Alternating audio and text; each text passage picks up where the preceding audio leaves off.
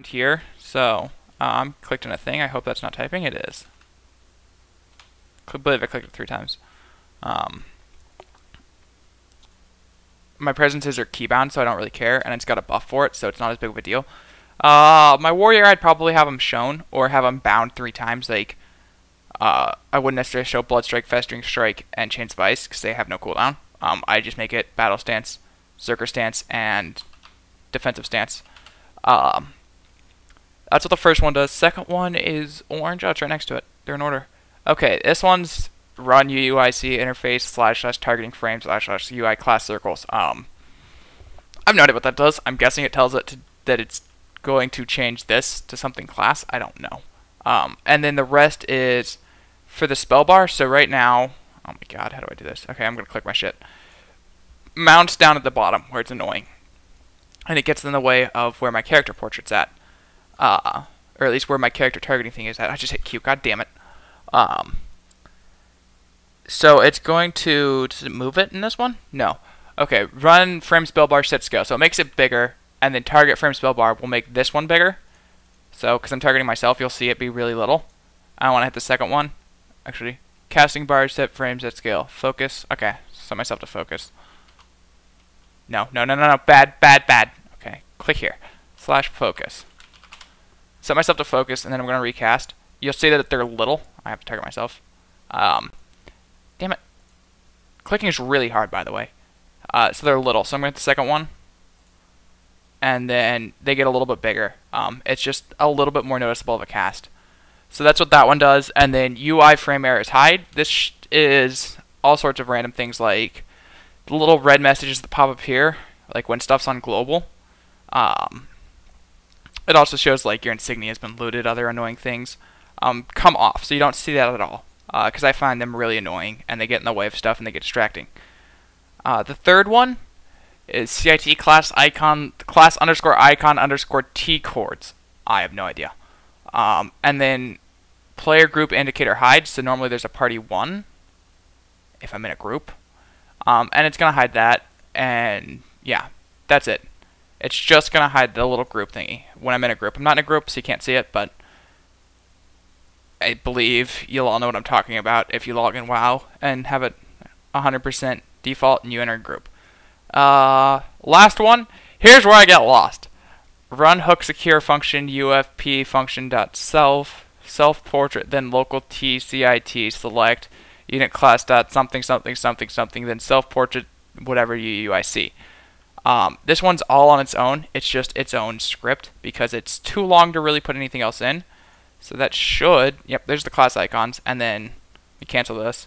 People wondering, once you update the frame and then for yourself change a piece of gear, it changes.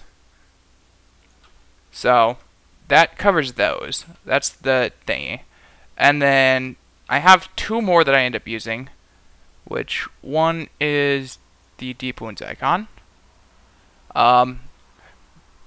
MainMenuBar is all of this, I believe, right? Multi-bar, set scale, all of these and these are going to be scaled down when I hit this one, as well as I believe actually moves my casting bar. It hasn't moved yet, so I'm going to go ahead and hit this, and then the casting bar goes up top. All of these have scaled down. Technically, the map's gotten bigger, I believe. Actually, no, the map's gotten smaller.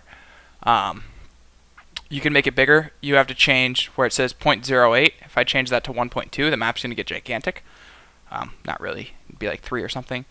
And it'll change that. And then for you, it kind of depends on your monitor resolution, where your coordinates are for the cast bar, as well as the buffs, which is the next one. If you look, I got a new monitor, so the buffs are a little bit off-center from when I hit the next macro, but it's not enough for me to care. So I'm just going to go to the next one, which is /run buff set scale 1.0. 1.0? Is that default? Okay, whatever. I guess that makes it bigger. That's all of these. And then the movement is 130 minus 5. So if I hit this, they get bigger, and then technically they move. And on my old monitor, they're synced up right on the edge of the map. Right now, there's just this little gap where there could potentially be one more buff.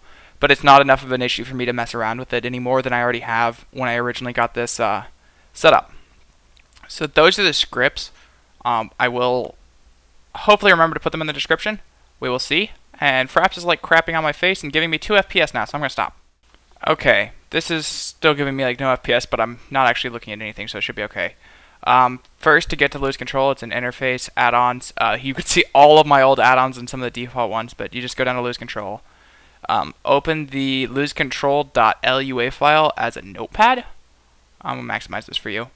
And you'll see a bunch of things about collective making it, being nice, and all this random stuff, and it will show, it gives you a lot of things on this, like, you'll see all the things, Monstrous Blow, I don't believe exists anymore. Actually, yes it does. That's just a reclassification for Enraged Ghoul-Gnaw, so it shows up.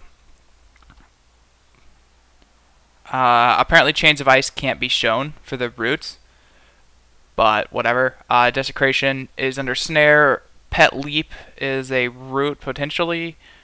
Bash, which is apparently the same spell ID as the Spirit Wolf one. Cyclone, Hibernate, all of these are the CCs. Don't mess with these, or at least I didn't. They go off of debuffs. Like when it shows these, it specifically looks at debuffs. So unless what you're trying to put on it is a debuff, I believe it's going to be in the wrong place. The way I've done it every time has been in immunities. So I have Predatory Strikes, which is the Feral Instant Cast Cyclone. Dash, I believe Stampeding Roar, I don't know if I added that. That's another speed buff for Ferals. Barkskin's in there. I believe that's not an immunity and wasn't in there by default. Survival Instincts, Frenzied Region, Rapid Fire. Roar of Sacrifice is the Hunter one. I believe that was in there by default, but maybe not. Blazing Speed, Predator Swiftness, which is actually the wrong one. It's just spelled wrong. Icy Veins, this one's debatable. Avenging Wrath lasts really long if it's on like a Holy Paladin, and it can override some of the other lose control things, like if you string it. So you may not want this, but I like it. Archangel's also 20 seconds long, so you might want to watch out. Shadow Dance is in here. Combat Readiness, Elemental Mastery, Demon Soul, Recklessness, Deadly Calm, Shield Wall, Rallying Cry. All the stuff you'd want to put in. And then I specifically went in and added things like, I think I just saw Unholy Frenzy. That's pretty big for breaking CCs if you want it on there. It is beautiful for my Hunter, actually. I love it. I can't believe, I don't know how I honestly played without it. I stared at buffs a lot more. This has made me a worse player, I promise. Anyway. Scrolling down more. Immune Spell, AMS, Cloak of Shadows, Grounding Totem, Spell Reflection. Some of these are not all me. And then, yeah, there's a bunch of things like that pop up. Like a lot of these are defaulted, so just look for where you're in immunities and find out where they're at. I scrolled down too far. Where are you? I'm probably gonna have to do this again if I have to update this add-on though. Anyway, the way you do it is exactly copy it. So what's a buff that's semi-useful to put in that I don't already have?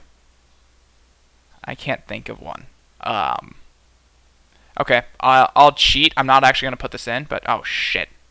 Well, time to edit. Let me put this on a different screen. No, wait. Hold on. I'm going to move this on a different screen so you don't see my Facebook or anything. Actually, that wasn't my actual Facebook, so it's okay. Wowhead.com. Okay.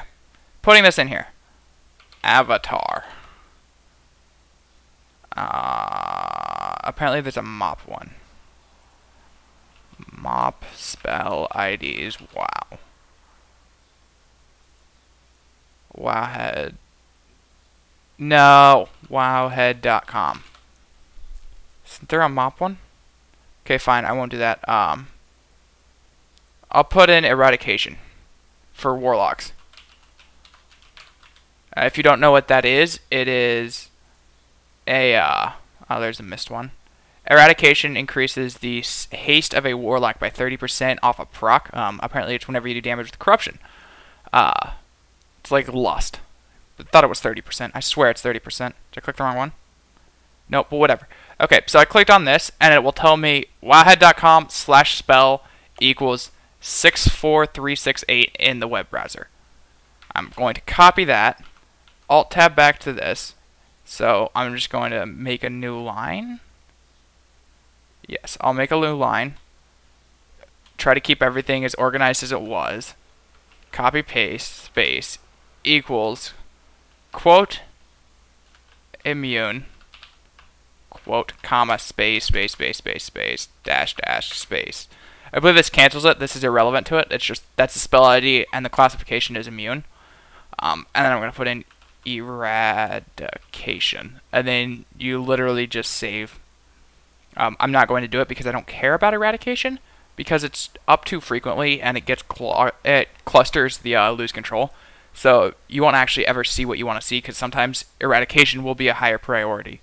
How to change that, I don't know. All I know is immunities are the only ones that try to get their buffs, as opposed to all of these, which are just debuffs. So that's lose control editing.